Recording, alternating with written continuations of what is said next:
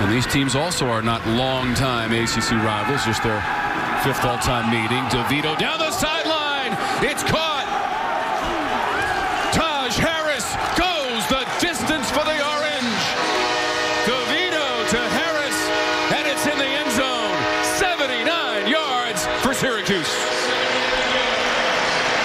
It's going to be Leonard Johnson on the coverage. Little play pass and just a beautifully thrown football by DeVito.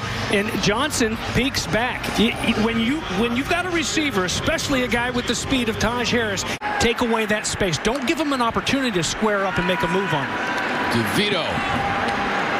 Pass complete beyond the 30. Spinning away is Harris.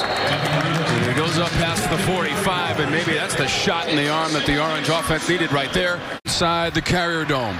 Orange football. Harris on the catch. Trying to get to that 30, and he's spun down. Leonard Johnson had the tackle on Taj Harris.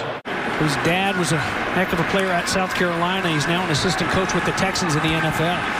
Harris on the catch up the sidelines. And out near the 44-yard line, they'll give him the 45. And a first down for the Orange as Johnson forced him out.